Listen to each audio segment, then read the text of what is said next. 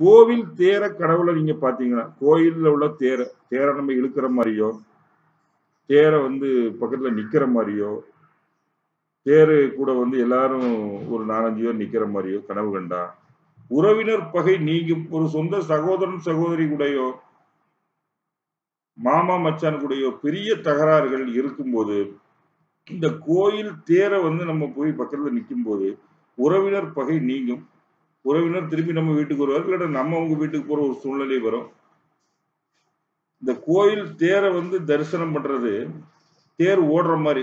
4 வீதியில தேர் ஓடிக்கிட்டே இருக்கு அப்படிங்கிற மாரி தரிசனம் பண்ணா, தடைப்பட்ட காரியம் ஒன்றில் நீங்கள் வெற்றி பெறப் போகிறீர்கள். ஏன்னா கோயில் தேர் நம்ம நிப்பாட்டி, நிப்பாட்டி போறதுதான். தடைப்பட்ட காரியம் நமக்கு வெற்றி பெறும் அப்படிங்கிறது விதி. நன்றி, வணக்கம்.